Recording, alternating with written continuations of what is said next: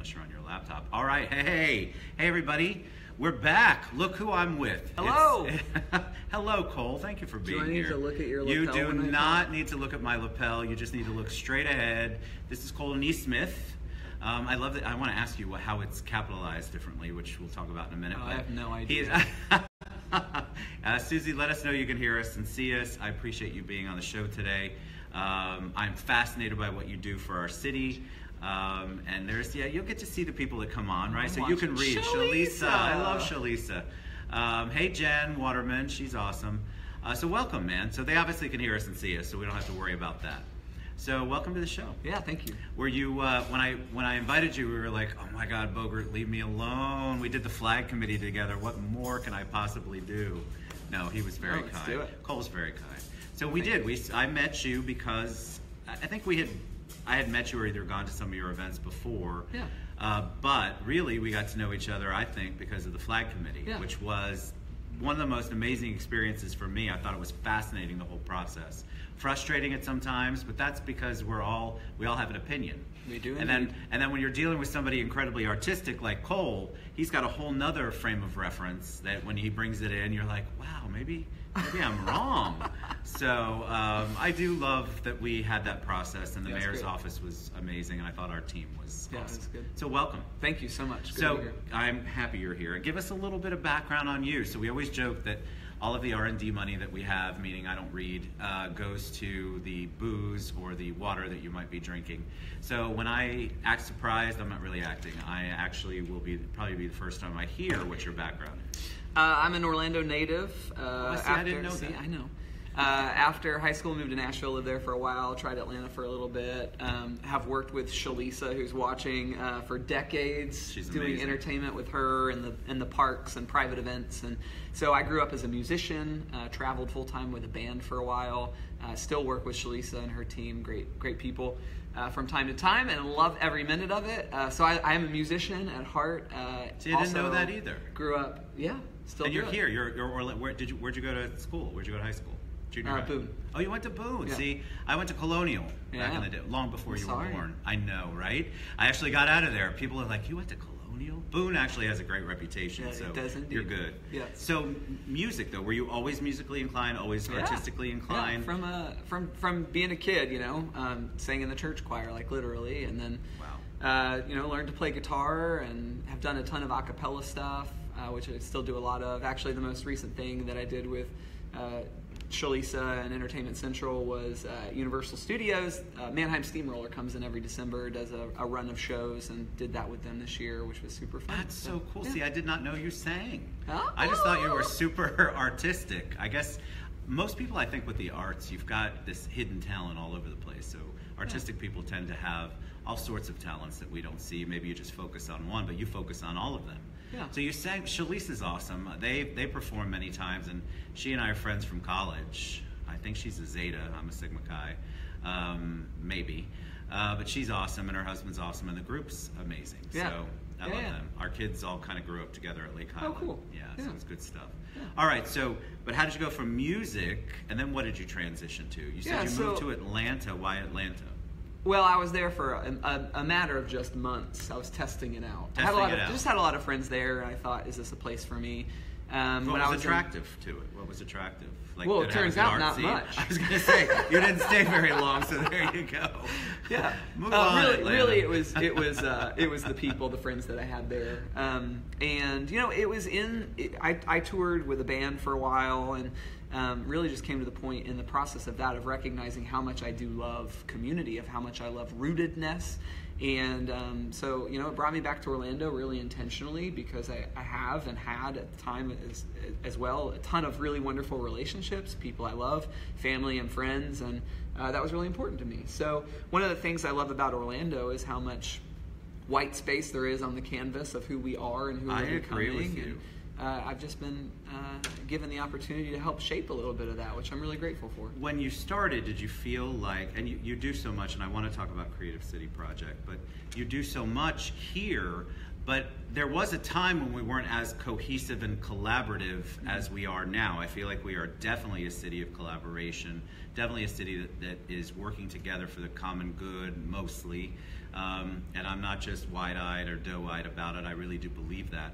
So when you first started and came back and said, I want to be part of the community, I love being here, what were your first things that you wanted to do? What were some of the things that you saw as projects we needed or things that were needed in the city? Yeah, I mean, I think it was me just doing my stuff as a musician. So I had a band and would play at the social a lot and was part of the music scene, and continued to grow just kind of in the artistic things that I was doing. So produced a show with the Fringe Festival for the first time in 2012, and have been part of several shows that have been part of that since, and just kind of continued to expand my relationships with other artists and people who help lead our arts community. And I think over time have continued to just grow in how much I love the artists of our city, how much I want to platform them, how much opportunity there is to collaborate with our arts organizations. I think we have an incredibly collaborative arts community, which makes it possible to do a lot of really wonderful things. I agree. I think that we have this awesome, there are so many things that go on. Right before the show, we were talking about, so what do we want to talk about on the show? I just feel like there are so many people who know about certain things but don't really understand what's going on. Mm-hmm. There's a group of us that are super involved and kind of running into each other all the time. We go to the events, we see each other at events, but there's an entire community that I think could participate more. And we try to get the word out there, but one of the purposes of the show is to try to expose other people who might not be in that littler circle, to understand what's going on. So when you talk about the arts community, people probably don't even know what that means. Yeah, so of course. Give them a little idea of what you see as the arts community here. Well, so we, as the Creative City Project, the organization I run, one of our missions is to help cultivate a thriving arts community in Orlando. So one of the things that we started at the beginning of 2018 is a weekly segment called This Week in Art, where we highlight 3 to 4 really interesting arts events that are coming up in the next 7 days. And one of the reasons we did that is because there is so much going on, and so many people just don't know about the amazing things. Like, I would imagine that most of the people who watch this broadcast don't know that this week was the Orlando Indie Comedy Festival. It started Thursday. It runs through Sunday. They are hosting 40 comedians who are coming in from out of town, and they're hosting dozens of local comedians. And I'm not really even connected with that scene. I don't know how big the scene is, but I know that there is a group of people who are working hard to develop Central Florida as a place where comedians can start, develop, and sustain their career. And I think it's really wonderful. And there are so many little subcultures of artists and performers who are doing things like that. So what we want to do, one of our missions as the Creative City Project, is to let people know about these little subcultures, to give them glimpses into them, to let them know what kind of programming they're producing, so that we as citizens of Orlando can go out and support it by attending. Correct. So tell us about Creative City Project. So you've given us a little bit about the mission. So really, he is so right, Cole's right, there are so many things going on. And back in the day, I'm going to date myself, we used to look at the calendar section in the Sentinel, and then you could kind of see all of the things. You go, God, this looks good, and then you never went to it. We don't have that anymore. You don't really have that touchy-feely thing. So there has to be somebody who's the conduit for disseminating all of that information, all of the cool stuff that's going on. So talk about how you all came up with Creative City Project. And more about what it does. Yeah, so people know us mostly for the annual performing and interactive arts event that we produce in downtown Orlando. It's called IMMERSE. We started in 2014, and this past October, it's the third weekend of every October. This past October, we had about 1,000 artists, an audience of about 25,000 people, one Saturday in October. This year in 2018, our event will be 2 days, Friday and Saturday, October 19th and 20th. More than 1,000 artists, and we expect 40,000 people to join us in downtown Orlando for unique arts experiences that people can't have anywhere else. So things that we've done, we've put performers from Cirque du Soleil hanging from the ends of cranes while singers sing live from balconies. We'll partner with the Central Florida Community Arts Orchestra, put them on a series of 5 stages, a 100-piece orchestra that the audience can stand among the sections of the orchestra for an immersive orchestral experience. This past year, we built a 50-foot tall scaffolding tower and put 13 drummers from the Orlando Magic drum line all over that tower and lit it up, and they did a really high-energy thing. So it's really super fun, and that's what we specialize in, is creating experiences that people literally can't have anywhere else. So even if you're a fan of the ballet and you go to every performance that they do, when they come into downtown Orlando and they're in the midst of high-rises performing in their tutus, it's a totally different experience than what you would see in their traditional performance venue. So we are so fortunate to have partnered this past year with about 115 arts organizations to put on that event. And there's no way we could do what we do without the collaboration of so many in our arts community, so many arts organizations, Orange County government, the Downtown Development Board, the City of Orlando, the police department, the fire department, and tons of really wonderful private corporations who help us put on what we do. And so it's been really amazing to see that grow. And then outside of that, that's 2 days a year. Right. So the other 363 days a year, we devote our time and our energy to doing what we talked about before, which is platforming local artists and connecting the residents of Orlando and visitors to our town with those artists and arts organizations by just keeping people informed with what's going on. So, plug, in the description of this video is a link to the Creative City Project. Follow us on Facebook, follow us on social media, because every week we're letting you know about some of the most interesting things that are happening in Central Florida. So where was the actual performance? It's down off of Orange, right? Right. So 2 days. We'll talk about that first. We shut down Orange Avenue, so Orange Avenue between Central and Jackson, and then Church Street and Pine Street. And then we used the business plazas along that route as well. I saw them setting up. I could not be there this year, but I saw them. I missed you all. I saw the video, a lot of videos. I saw a lot of Facebook Lives coming from that. People were just amazed by the performances. But you mentioned something earlier, and I've got to ask you, 150 organizations. I didn't even know there were more than 10, and I'm involved, organizations in town. I think that's the other thing that people just don't know. And you were talking about subcultures and subgroups. It's so important. They don't, and a lot of them don't know how to get their message out. So how awesome to have Creative City Project where they can use you as a conduit to get their message out. Yeah.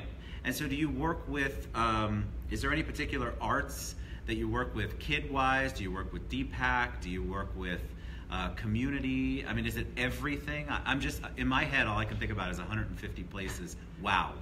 I just didn't know we had it, and people are actually asking that. Like, give us an example of who we might not know. Well, first of all, I would say, again, go and click on that link to the Creative City Project. Yeah, I put it on there. I'm smart like that. And just scroll through some of the things that we've posted recently. Watch our most recent This Week in Art video. But yeah, we partner with the Orlando Philharmonic, the Orlando Ballet, the Dr. Phillips Center. We have collaborating partners that are large institutions, and they are crucial and essential for the thriving arts community that we want to develop. But we also work, one of my favorite artists in town, he's 20 years old, his name is Halsey, he's a visual artist, and not only is he a really great visual artist, he also is doing a lot of work when it comes to event producing. So he's right now working on a music and live art event at the Hanau Center up on Edgewater Drive that'll happen on April 21st. It's a Saturday. And he'll gather probably 800 to 1,000 people to come together, hear bands, see this art, and have a really amazing time. And I think, for me, the cultural barometer isn't the Dr. Phillips Center, although I'm really grateful for the Dr. Phillips Center. The cultural barometer and the artistic barometer is emerging artists. And once we have created and established an artistic community in Central Florida where emerging artists can start, sustain, and grow their career, then I think we have a sustainable arts community. Agreed. So can I back up really quick? The Hanau Center on Edgewater. Yep. All right, so I live about 5 seconds from there, and I have no idea where that is. So that should tell you I'm still involved, and I don't know what that is or where that even exists or why it exists. So just for an example, give them an idea. What is that? Where on Edgewater is that? And are there other art things or performances that go on there? Yeah, it's north of Fairbanks. They have programming there at least every week, maybe sometimes a couple times a week. They have visual art shows. They host concerts. You walk in and there's the initial building, and then there's kind of an outdoor space, and they have some shipping containers out there, and they have a big grass lot in the back. And it's north of Fairbanks, on the east side of Edgewater Drive, and they're doing some really interesting programming. I love that. So that's something I didn't even know. It's right in my backyard, and that's why it's so important to have a conduit, some place where we can all go to look this stuff up, to, if we're interested at all, which a lot of people are saying, I want to be involved, I want to be involved, to find the information, because you hear about the major things a lot of times. You hear about Florida Film Festival was here, Orlando Film Festival was here. Dan Springen does a great job up the street. But there are so many other things that go on, and I think a lot of people don't know where to go for them. So what do you think? Come to us. Come to Creative City Project. Come to our social, and we'll keep you connected. That's correct. All right, so what do you think some of the things are that we could still use in our city? What are some of the programs that you see? What are some of the things that we could support better as a community? Well, I think those are all different questions. I think, hello. I never said I'm not Oprah. I don't really know how to plan this out. So one of the things I'm really passionate about is, from an arts perspective in particular, is we've done not a great job, and this isn't just the arts community. I think it's the business community. I think it's downtown Orlando. I think it's out. Anyway, I think there's a lot of players part of this conversation, but one of the things we have not done a good job with since the 90s is figuring out how to leverage the 68 million guests that we have in our city every year.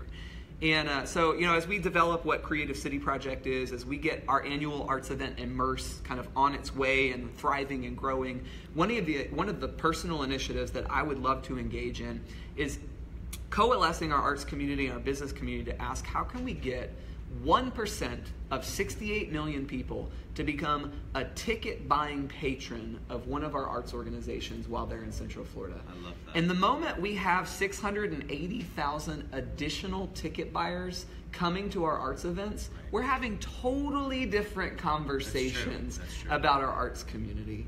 That's true. So I think that's one of the things I'm passionate about. Because the world still thinks of us mostly as the mouse, right? Which is fine. I'm an annual pass holder. I understand. Me too. I love Epcot. Epcot's my favorite. I know you can't. I'm an Animal Kingdom guy. Oh, see, they also have bars, so I'm good there. But I think you're right. I think people come here and then that's all they think of in Orlando. They think theme parks, and that's what drives so much of it. But you're right. If we could figure out a way, I love that, capitalize on or capture more of those people to bring them more into the city and not make it so West Orlando. Is that West Orlando? Yeah. Okay, good. I'm terrible at Northeast. Southwest. Make it more where you come in and you experience more of Orlando, because there is more to it than what just the Mouse and Universal and all the parks offer. Yeah. And I think you're right. I think that's actually awesome. So how do people get involved? So if they go and they click on the link and they go, oh, this is so cool, Cole, I want to get involved. Do you have volunteer opportunities? Do you have events that are sponsored by or highlighted by or spotlighted by Creative City Project? Tell them more. Yeah, so there's a few different ways to get involved. First of all, go to our Facebook page, like what we're doing. Go to our Instagram account, like what we're doing. Follow what we're doing. And honestly, it's huge, not just for us as an organization, it's huge for the organizations we're supporting. If you share those This Week in Art videos, like, zero skin off your back, but a huge boost to our artistic community. If we could get 50 people even sharing that video once a week, it exponentially increases the engagement that those arts organizations have and the things that people start to know about that are happening in our arts community. So, low buy-in. Follow us on social media. Buy-in. I love it. And share our content, because that content isn't like just promotional content for us. It's valuable content for you and hopefully the friends that you connect with on social media. Second thing is attend our event. So October 19th and 20th, 2018, IMMERSE 2018, more than 1,000 artists creating unexpected arts encounters in the streets and public spaces of downtown Orlando. Again, value add to you. Like, it's something that we're bringing all these arts organizations together to hopefully give you the time of your life. And So just come join us. Join them. My response to how can we help you is be part of what we're doing. Correct. And so, we'll have hundreds of free performances that will be happening in the streets and public spaces of downtown Orlando, literally hundreds. And then we'll have some paid experiences. And those paid experiences help us continue to build our event and help us make this 99% of the event free to the general public. So we'll have 4-course dinner in partnership with the Dinner Party Project in the middle of Orange Avenue with some special exclusive performances. If you can buy a $150 ticket to join us for a 4-course dinner, do it, because it's not just an amazing time for you. Right. It helps us do what it is we're doing. Correct. So my response is, how can you help us?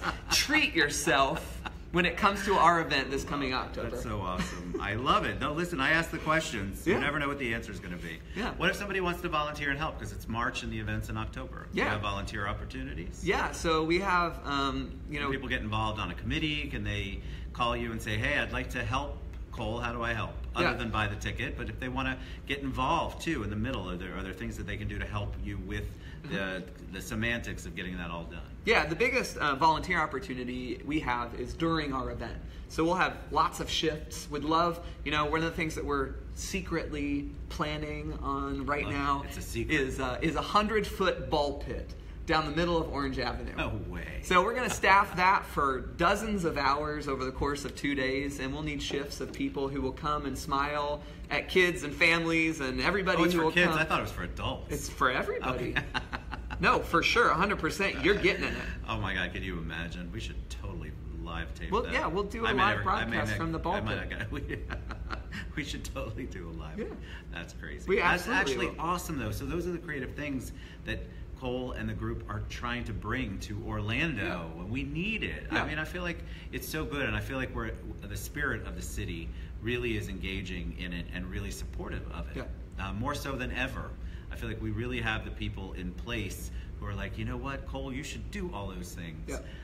And you have obviously an audience who's watching this like, I want to know, I want to be involved. People really are hungry for that. Well, let me talk to, in the response to this question, to people who may own a company or may be a VP of marketing or something at so many of the great companies we have here. And we have a lot of wonderful partners like the Orlando Magic, like the Downtown Arts District, like OUC, Fairwinds. All of these people have come alongside us and supported.